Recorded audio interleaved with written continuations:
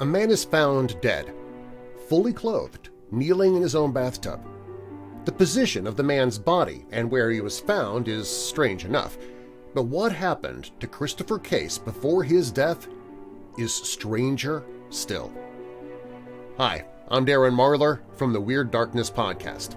On the morning of April 18, 1991, a 35-year-old man named Christopher was found dead in his apartment. No signs of struggle or fight were found, and even no forced entry. His body was discovered in an empty bathtub. Fully dressed in a kneeling position, his head resting on the wall. The death of Christopher Case shook the whole of Washington. When police searched his place, they found a lot of candles, crucifixes, books, salt poured on each and every entry of his home, even windows. When the police further investigated, they heard religious music playing in his room, maybe to keep his home safe from supernatural powers? The doctors say he died because of a heart attack. Looking at his place, it doesn't seem like a natural death, though. Everything pointed towards something paranormal. Was it really a heart attack or some supernatural powers which scared him to death? Christopher was a 35-year-old, intelligent and sophisticated man who grew up in Richmond, Virginia. He was a small-town radio DJ. He was very much passionate about his music, so he decided to move to Seattle, Washington to start a new career as a music executive, and there he worked for Muzak Holdings. Christopher made a lot of new friends in Seattle, but never lost touch with the old ones. He was single for a long time as he was used to traveling a lot because of his work and lived alone.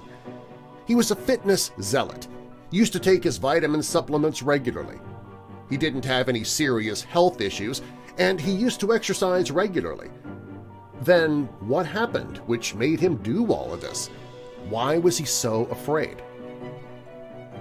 April 11, 1991, 7 days before his death, he had a meeting in San Francisco with other music executives. He was introduced to an older woman who shared her ancient music interest with him.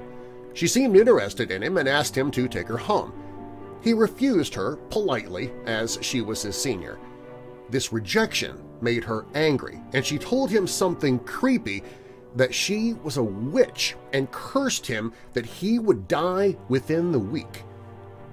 Christopher didn't take this seriously. He didn't believe in any supernatural things. He went back to his home in Seattle the next morning. After a couple of days, he forgot about the incident. On April 14th, he called his friend Sammy and said he wasn't able to sleep at night because of strange whispers and footsteps like someone was watching him.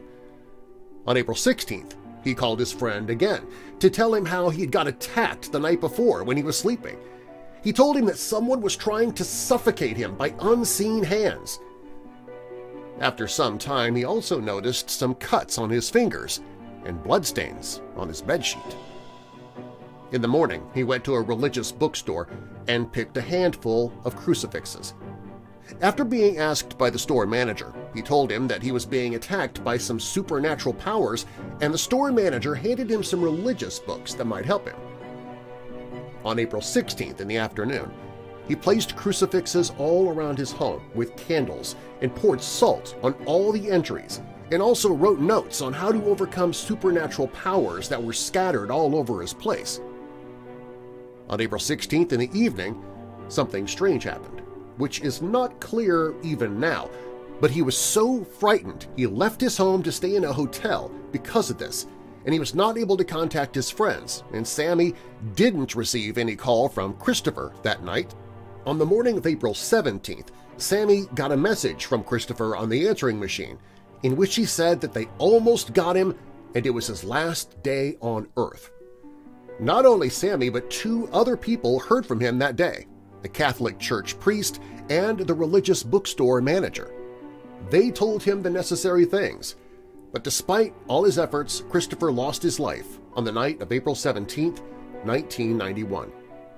Myocarditis was said to be the main cause of Christopher's death, and he was used to taking vitamin supplements, but in further investigation it was also told that he didn't have any symptoms of myocarditis. his friends still believe he died due to the supernatural curse of a witch. I post new episodes of the Weird Darkness podcast 7 days a week. You can find it wherever you listen to podcasts.